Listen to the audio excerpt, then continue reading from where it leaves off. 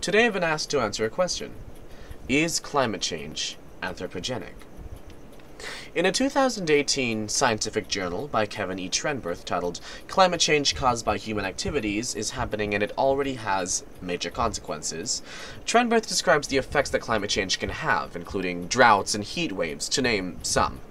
Throughout the journal, he explains that these catastrophic results are due mainly to human action, a point that is more succinctly discussed in an article written by David Herring in 2020. Herring's article, titled Are Humans Causing or Contributing to Global Warming?, describes how human use of fossil fuels alone emits an approximated 9.5 billion tons of carbon towards our atmosphere, damaging our ozone layer and allowing those previously mentioned droughts and heat waves to occur.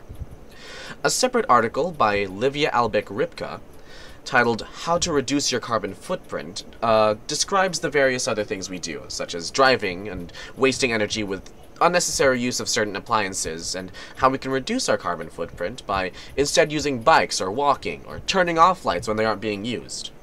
With that evidence being shown, I can safely say that climate change is anthropogenic, and it is caused mostly by human action.